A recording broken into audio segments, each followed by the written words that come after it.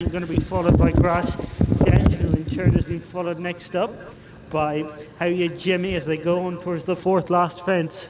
It is Honor de Sivla from Hugo, Alko, and they're then being chased by Erin along How You Jimmy, and then Grass Jet on the outside, and they're being chased then by Clody Flyer, who in turn is going to be followed and lost Honor de Sivla when disputing the advantage at the third last fence. Polar Express was pulled up before it, but now they make their way on around the bend that's going to take them back towards home, and it is Grass Jet who swept through the lead under John Barry, being followed back in second by Hugo, Alko. How You Jimmy still there pitching away on the outside, and they're then being followed by Clody Flyer and then Ballyday Star, but they're clear over Le Grand Penetror, who's being eased, but now they make their way on around the bend and straighten on up towards their final two fences, and it is out front Grass's Jet who's got the advantage.